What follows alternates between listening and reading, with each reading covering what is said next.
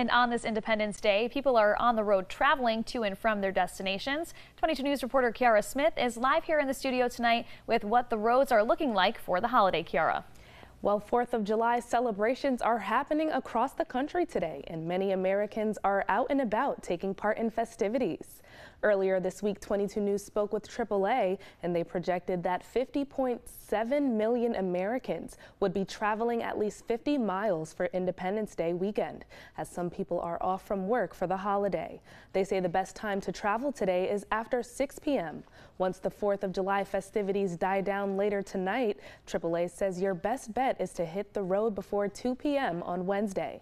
And gas prices are also well below what we were paying last year. The national average for a gallon of regular is around $3.50. That's down from nearly $5 this time last year.